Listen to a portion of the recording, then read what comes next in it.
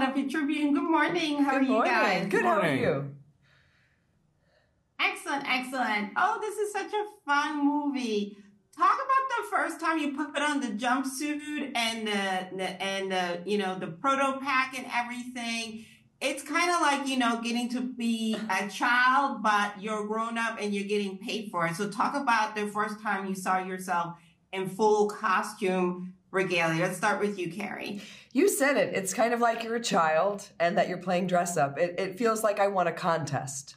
It feels like I'm not supposed to be there. I remember thinking that I was like very cool about it. My husband says I have ice water in my veins. And then I was in my trailer and I put on my jumpsuit and I was totally geeking out. It's like, it's the stuff so many of these of our amazing fans would love to trade places with us, because it really is. It's the best feeling. The proton packs are fun. They're heavy. They're actually much heavier than I was expecting. But man, what a blast! Literally. What about you, Paul? Truly, the first time we ever put on the suit, before you ever start filming anything, you have to do these fittings, and so. That was really where I kind of learned for the first time I was going to be wearing one. And they had just a rough kind of mock-up of what it was. And that was the first thing. They said, you got to put this on because we're making you a suit. And as soon as I heard that, I went, wait a minute, you're making me a suit? And so that was very exciting that was the first time I think putting on one of those things. But it didn't have our names or any of the stuff on it. And then the first day of filming that we had to put it on, so you kind of go into the little trailer and and it's hanging on a hanger and it said Gruberson and it was the same color and it had the patches and it was it really is the coolest moment. Like, oh my God, that is awesome.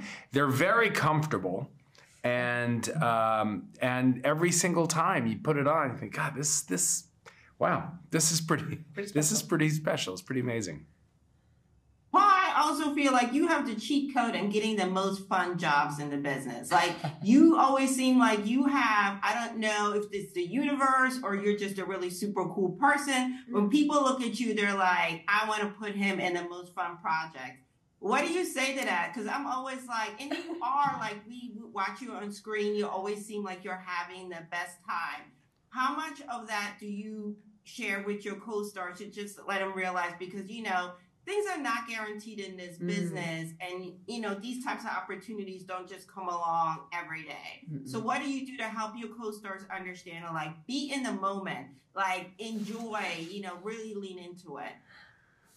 Oh boy. I don't know. I help my co-stars in any way, but, each kind of thing has, each job, everything that I've been lucky enough to get or work on has had, there have been moments where it's important to take a step back and recognize what's kind of amazing about it outside of the actual movie itself or the show itself.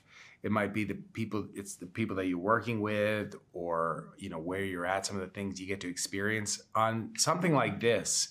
It doesn't take much because, the memories that we'll all take from it is the experience of making it. To be able to be in a Ghostbusters suit like we were talking about, but to stand alongside the actual Ghostbusters, the real Ghostbusters that we've grown up watching, that we all love, is such an amazing life experience, let alone work experience. And we have so little control over how anything turns out, what gets made, what doesn't get made, that I think it's crucial to recognize the amazing experience of doing something, of working. And this one, I mean, my God, I got to drive the Ecto-1. I got to work with the original Ghostbusters. We're shooting in the firehouse, and I mean, it's unreal. How do you even put that into words? Absolutely love this, and love this for you, Carrie, that you get to play someone a little bit less stressful and uptight. So absolutely, and I can't wait for the public to see how much fun this movie is. Thank you so much. Thank you. Thanks for your time. Thank you. Absolutely. Katya Woods, the Philadelphia Tribune. Good morning, guys. Hi, how you doing? Excellent, excellent. I was telling the other guys, I said one of the perks of probably being in this movie is getting paid to wear the outfit. The thing that we all dressed up for Halloween. Share a little bit what it felt like, because we all saw the movies as kids and we all wanted to be Ghostbusters. So talk about that experience, the first time you saw yourself on screen in full regalia. Let's start with you, Wolf. And since I start with you, Finn, sorry. No, it's fine. I was like, that's awesome. No. I feel like such an alpha. Yeah. What? Well, I am an alpha. Like, you know me. I don't want to be a part of this interview. Well, you know anymore. that, like, I'm an alpha don't male. want to be here. Like, I'm an alpha. Yeah. It was amazing. Like, being in the suit. It's one thing to, like, be in it, and it's another thing to, like, watch it. Because it's just, like, it all comes together, and yeah, it's really fun. Mckenna, I have to say, I love the fact that you are playing a brainiac, the girl that loves science, that loves to explore. Because I think it's important for young girls to see that type of imagery, that you can be cool, that you can be a girl that colors outside the line. How much did you enjoy portraying a character such as that? Go for it. I'm so sorry. I loved it. I think that Phoebe is the coolest character I've ever played. I think that she's incredible. I don't know. She's so intelligent. I don't know. I love getting to play Phoebe. I think that it's an honor to be able to play a character that a lot of kids and parents can see themselves in. What's one takeaway that you want folks to say? Because I think comparison is horrible sometimes. This is, although you have the OGs in it, this is its own thing, right? People should lean in and understand this is where the Ghostbusters are in 2024 and not back in the other days. What's one thing that you want audiences to understand as they're getting ready to see this movie? Let's start with you, Mckenna. I don't know. Going into this film, I just hope that people are open to the fun. I think that it's just a really fun movie. And if you're, it's not, I don't know. It's just a really fun movie. It's something that if you're going to the movies and you want to have a shared experience with the audience around you and really get into it and enjoy it, this is the movie for you. I think that this is a fun film for people to take lightly. It's a great time. I think that this Ghostbusters Frozen Empire. Take it lightly. I agree. No, I think it's just like a really fun film, and it does like it doesn't take itself too seriously. Yeah, and it breathes a new like life into. Is that a saying? Breathes life into. Yeah, it gives a new life sort of to the Ghostbusters sort of franchise, and I think gives the vibe of the original, but also does something new and has a new villain, and really takes a lot of swings. So Absolutely. Thank you so much, guys, for your time. Yeah. And much success with the film. Really enjoyed it. Thank you. Thank you. Hi, Katia Woods with the Philadelphia Tribune. How are you, Ernie? I'm fine, Katia. How are you? Excellent, excellent. I so love that you were in this movie. I love that your character is now running things, you know what I mean, and nurturing the next generation. How much fun was it to step back into the Ghostbuster world? To me, it's a blessing, and it's a lot of fun. And I look back 40 years ago, I never thought, I couldn't have imagined we'd still be here doing this. And for me and Bill Murray, Dan Aykroyd, Annie Potts, who was there in the original, to suit up and go into another adventure, that's truly, truly special.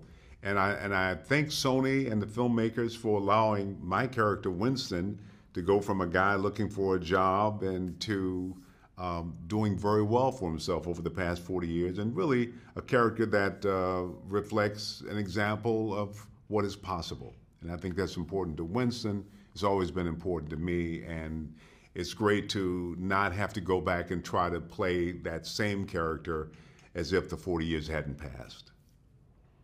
100%. I think it's also important, like you said, it's for young Black kids to say, hey, we can be in these spaces and we can be leaders and we can be innovators, even though it's make believe. Talk about that part because your character, although you get to be funny, he has agency, he has vision, and nobody is. It's just understood that he's in charge and he's running things. Right, and I think, and that he can also be a good person, because sometimes I've seen people in charge and running things, and you think they really shouldn't be. But I think Winston still cares. He still appreciates the guys who gave him a job when he really, really needed a job. I think he takes it all very serious. I love the fact that this whole ghost-busting things, he realizes it's bigger than just running around with a backpack. We need to research. We need to find out what this is about. And he also recognized that we're in our golden years and we need to let some younger people run around with the packs on. We need to act our ages. But he's, I think we'll find if we go into more that he's a very charitable man, and I think he cares about his community. And so there's a lot of layers, and it really took the studios to say, like I said, to give him that agency so that he can be an example of what's possible. And that means a lot to me. 100%. I like the part where you said, it's time to get out of the chair, because I think sometimes as people get older, they forget to do that, like, hey, we did our thing, let somebody else, Yeah, that to recognize that time moves forward. And we can still run around and be Ghostbusters. I'm sure me and Bill, we could still make a movie and it's just us. But we're 40 years later. It's a different audience. It's, you need to know that you're going to step aside. I wish in politics they would just start preparing somebody so you can get the hell out the way and let some young people step in here. We know that we have to move in. And this new cast is incredible. They're all truly, truly talented. And I have to really give a big shout out to Celeste O'Connor, who is in the movie, and she plays Lucky, but she's a black actress who is just incredible. And I remember it was one scene where she kind of stood up for me and reminded me that it's not okay to let some things just slide. Sometimes you need to be a little bit more outspoken, and she's just amazing, along with all the other cast members in this movie. So I'm very, very proud of it. Absolutely. Love this for you. Thank you so much for taking the time. Oh, Much success. All right. Thank you. You take good care. Thank you.